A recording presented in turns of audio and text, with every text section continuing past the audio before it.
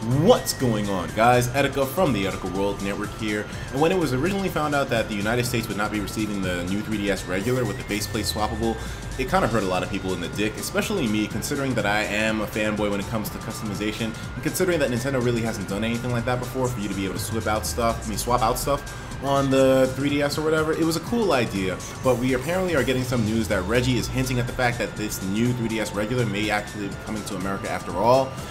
I don't know, did they ever really specifically say that it never would come through? I don't think so. So we may just be seeing this handheld in America. Let's take a look at exactly what's going on here.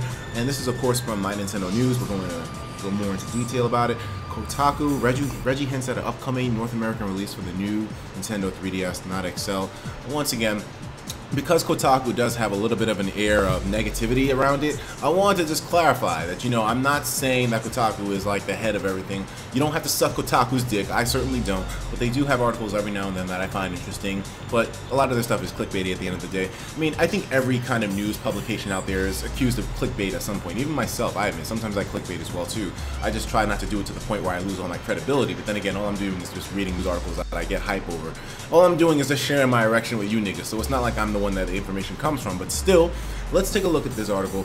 In an interview at E3, Kotaku pressed Nintendo of America's president, Reggie, of course, about the new Nintendo 3DS and its limited release in North America. Since the American launch of the new 3DS in February, fans and collectors have been clamoring for the smaller screen new 3DS instead of the XL. And for obvious reasons, man. Have you guys seen the recent faceplates that have been coming out for the new 3DS?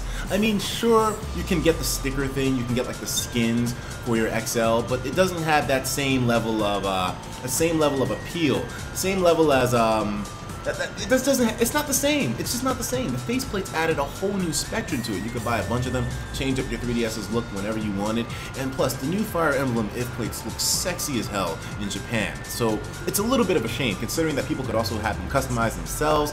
Maybe they can like go to a website where they custom make them, and then you can just have them made to whatever standard you want. It's crazy. Largely due to the smaller size, interesting button color scheme, that as well too, with the multiple buttons and well, with the multiple colors, and the swappable faceplates. While Nintendo has no official announcements, Reggie did say, quote, "We certainly take note of all the readers and consumers that express desire for the base model." While this isn't much of a hint, Reggie let the following slip up after he was pressed again. These niggas is Phoenix right in here, man. We analyzed the results in Japan and saw the lion's share of the volume was on the XL model. And that's with no 2DS existing in the Japanese market, really now. So as we thought about what's the best lineup for us, we thought the new XL and the 2DS would be our best lineup. Not going to make any promises, but I would suggest to your readers at Kotaku that they stay tuned and maybe some special SKUs might show up. And if you don't know what an SKU is, it's basically a model number, that's basically the identification number that stores use to clarify an item.